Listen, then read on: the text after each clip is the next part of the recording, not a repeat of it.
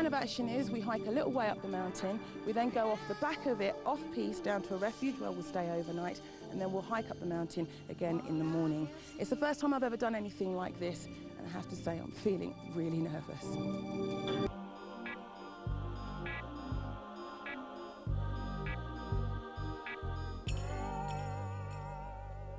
As ever in the mountains, the weather conditions can work for or against you. This week, unfortunately, luck is not on our side. In fact, the snow in the whole of Europe this season so far has been very slow in coming. We're here in Engelberg in Switzerland with 4 of our top British snowboarders in search of some powder and also going on a very long hike. The plan of action is we hike a little way up the mountain, we then go off the back of it, off-piste, down to a refuge where we'll stay overnight, and then we'll hike up the mountain again in the morning. It's the first time I've ever done anything like this, and I have to say I'm feeling really nervous. Do you feel what I can feel? Can you see what I can see? What can I expect then? Right, you can expect to hike up this really steep thing. Make sure you use your board to get up there, because you don't want to be falling down that. Get up to the top of that, then we've got to go down this. It's the cold side of the mountain, so it might be a little bit icy. The risk of avalanche there is a risk there, but it's not really big. James, you've been around on the snowboard circuit for quite some time, and I know that in that time you've done a fair bit of hiking. What's the attraction for hiking for you? Why do you bother? Why not just catch a chairlift like myself?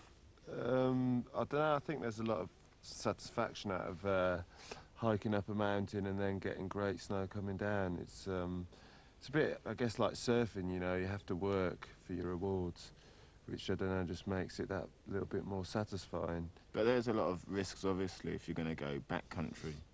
Yeah, of course. There's always dangers when you're snowboarding. If you're on the piste or if you're off the piste, there's always risk of avalanches. I mean, it's never safe.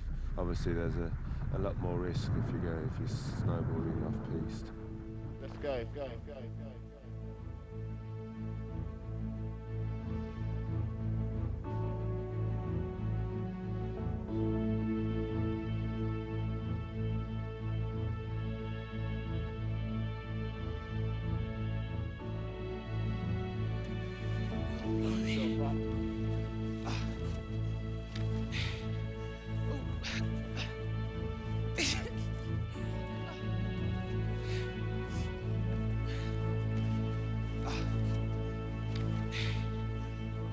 Tell you what, this looks a lot easier than it actually is.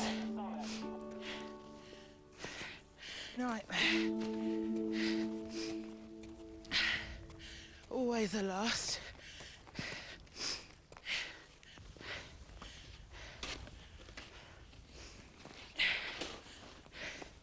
I just can't get a grip. How did you do it? Oh. Oh.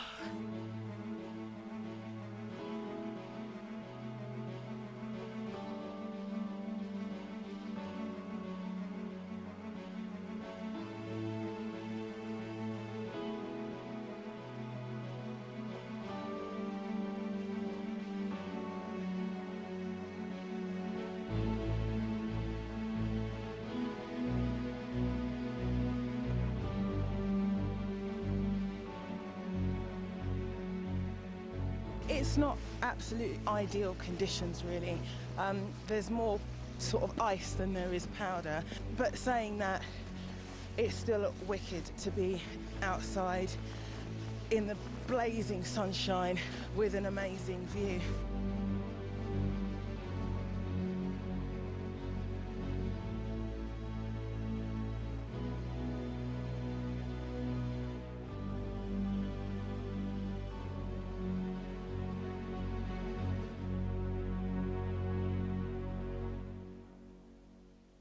Snowboarding over the last few years, as we both know, has got a lot more popular, a lot more mainstream. Yeah. And because snowboarding is quite an easy sport to pick up, there are going to be a lot of people who are saying, well, I can snowboard, I can go backcountry. I mean, when I first started, I was exactly the same. I'd just hike off anywhere. What kind of precautions can you take to minimise risks? Thinking about the snow conditions and obviously talking to local people is the first thing you should do. You should never really just hike off into the wilderness without checking what the risks are. If you were real hardcore, you'd strap yourself on, mate. You've got these cliffs here. That was a long hike. Tell you what, it's all worth it though. It's so beautiful. Just us on the top of a mountain. Wicked though.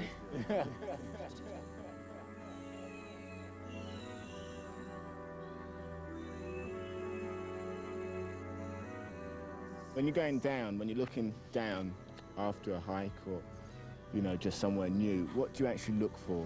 Yeah, on the way up you're going to be checking out the landings. Because when you're riding down, you can look down and the piece will gradually rise down, usually.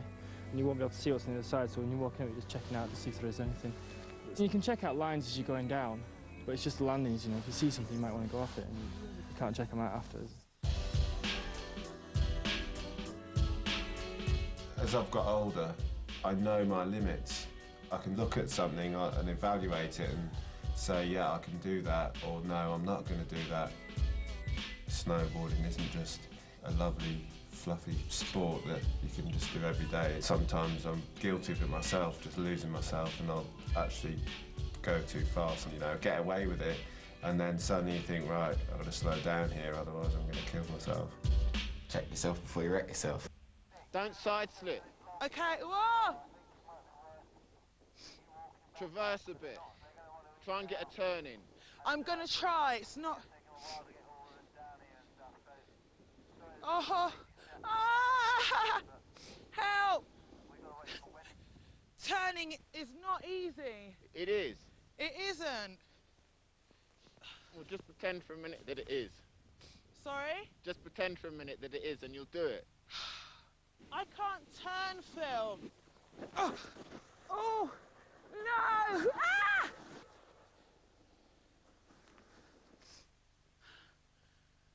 It's so steep.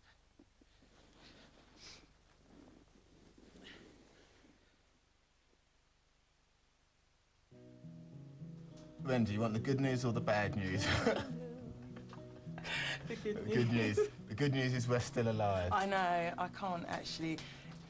I'm sort of sitting here contemplating the day, and I can't actually believe that I did what I did.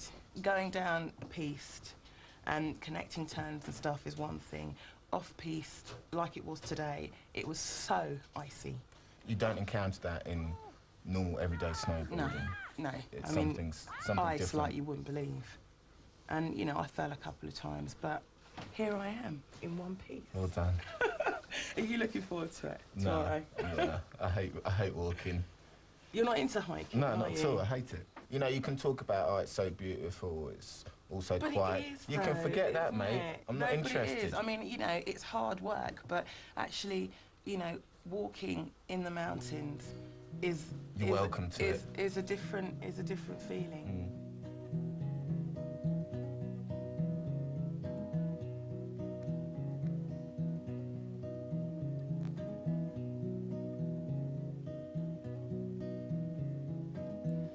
I wanna sit and talk and laugh with you as the day ends. I wanna see your smiling face before the new day begins. You'll never know what it means to see the sunlight in your hair and dancing everywhere. I wanna shout about it, but I keep quiet about it. Wanna laugh about it, but I don't joke about it. Wanna live without it, well, I won't do without it. I'm someone's daughter, I am somebody's son. Can I ease your mind till the morning comes? I'm no one's daughter, I belong to the sun. Gonna ease your mind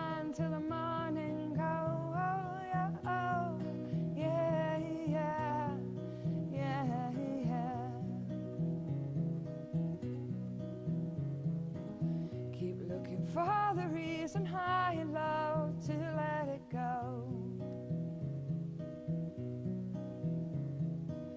Keep losing my mind looking for the peace that I just don't find. I wanna know how it feels to be the sunlight in your hair and dancing everywhere. I wanna shout about it, but I keep quiet about it. Wanna laugh about it, but I don't joke about it. Wanna live without it, but I won't do without it. I'm someone's daughter, I am somebody's son. Can I ease your mind till the morning comes? I'm no one's daughter, belong to the sun. Can I ease my mind till the morning comes? Oh, yeah, oh, yeah, yeah, yeah, yeah. Oh, oh, oh, oh, yeah, yeah.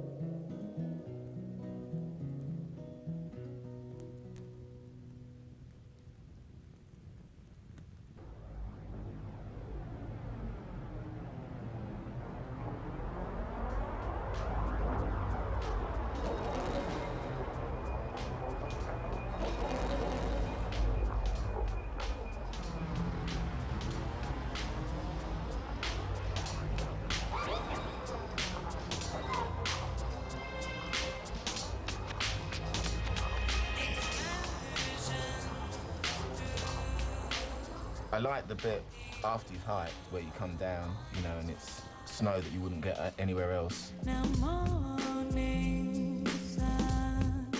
I don't know how true it is, but they say Eskimos have like 200 different words for snow, and we did about 30 of them today, I reckon.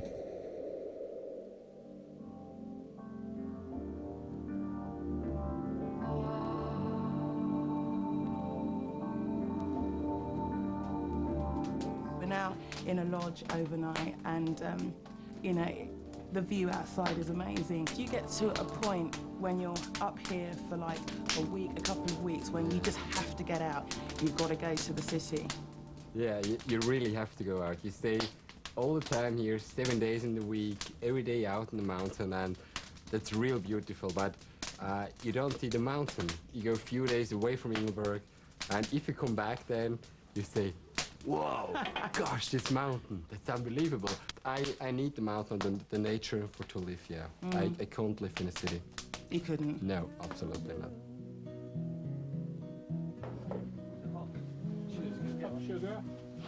When the fire cracks up, then it gets warmer and it'll take the top off, or it'll be cold.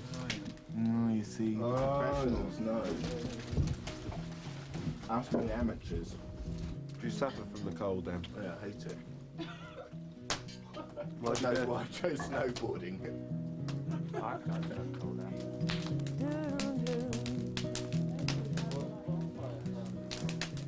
We have got three bottles of red wine. Oh, mate, wrong move. Why? Because I don't drink red wine. No, I'm fussy as hell. Don't like being cold. Don't like being tired. Don't like being hungry. And don't like red wine. We had a bit of a warm-up today, and we had a hike, and we came down the mountain. Take us through what we're going to be doing tomorrow, because it's a 2-hour hike, isn't it? Tomorrow you go up to Alp, and from there you walk up to the we call White Mountain. About 2 hours, yeah. And you will be back between 5 minutes and 1 hour. Depends how it's snowboarding. We'll find out tomorrow. Oh, yeah.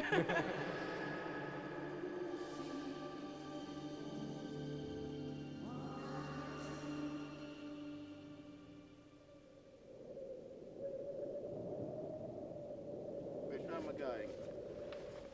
Right, I think. If there's a cable calm now. You see, I'm moaning again. Shut it! Can't help it.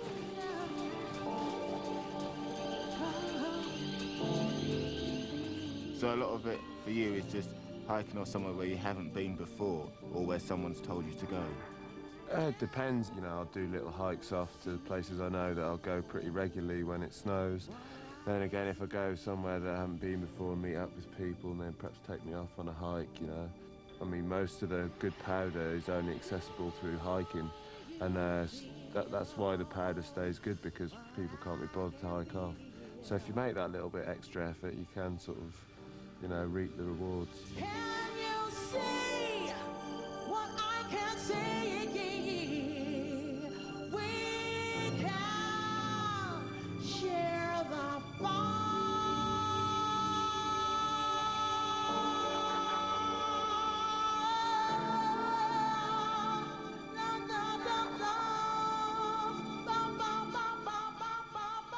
Yesterday was scary, but I did it. The videos make it look all so easy, and it's like, oh yeah, we'll just jump off this cliff here and do some kind of mad spin and land it and float off into the sunset, but it's not really like that in reality. I've been listening to, you know, the boarders kind of, you know, planning their runs and where they're going to go and stuff. And it's like you just realise that, yeah, it's one thing, as we said, you know, doing a couple of weeks, but it is serious business. It really is. It's not absolute ideal conditions, really. There's more sort of ice than there is powder. You just talk to someone like James. You know, he goes off some of the biggest cliffs. James and Stuart, all those guys go off some really big drops. But I've gone out riding with them, and they don't go off every single drop, drop, drop.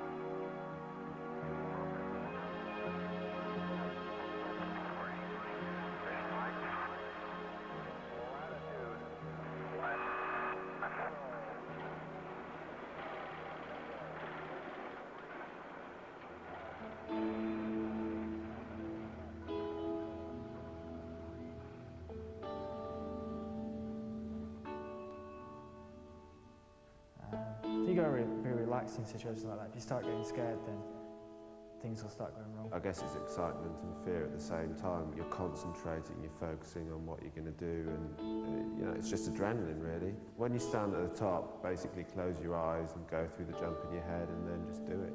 When you're in the air, if you're off balance, the arms start going, everything starts going, you just try and land best you can. If you're off balance, you're off balance. It's so fast, it's more feeling than thinking. That's why it's so exhilarating, that's why it's so much fun.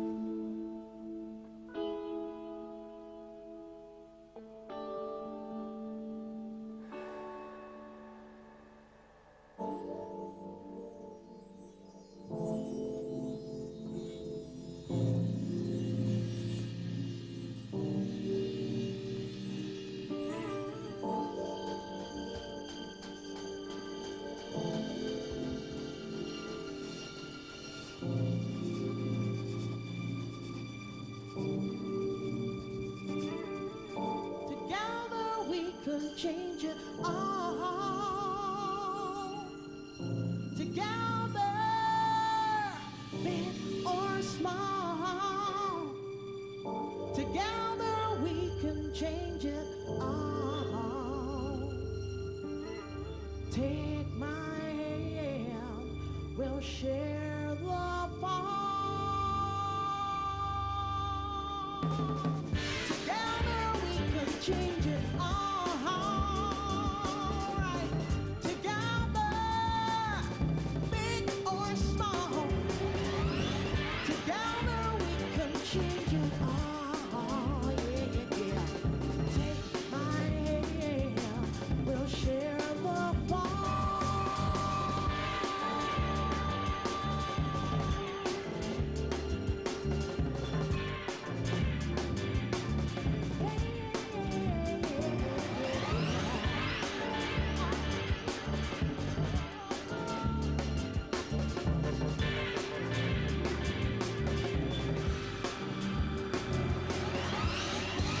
You know you must keep things running. Keep your head behind the road. Now come on. Together you must keep things running. Hold it down for one mistake. Come on. You know must keep things running. The ground we walk is with a common thread. Now come on. Together we must keep things running. Keep on running till you lose your head. Yeah. Together we can change it all.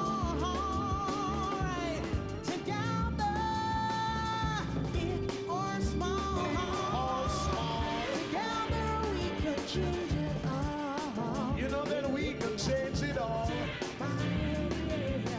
We'll share the fun. We can share the fall, yes, together. Share it with my sister, I can share it with my brother. Send it for the future, we can make it last forever. Stand like up in the water, time keeps turning. We'll share the fall, yes, together. Share it with my sister, I can share it with my brother.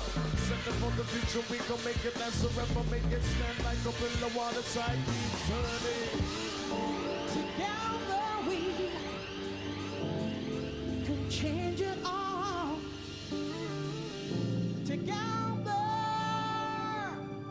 big or small. Together we can change it all.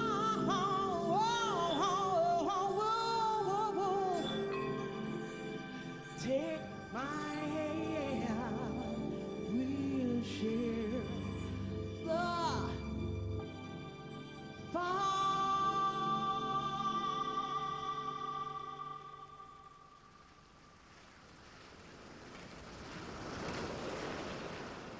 Whenever you do something like this, at the time you're like, oh my God, why am I doing this? Why am I trying to sleep in -10? What's the point? But then when you look back at it, you do have a laugh, and you are in the most amazing place. And when I go back to town and I'll look down on my motorway outside my bedroom window, I'll be like, damn, I want to go back and stay in that wooden hut.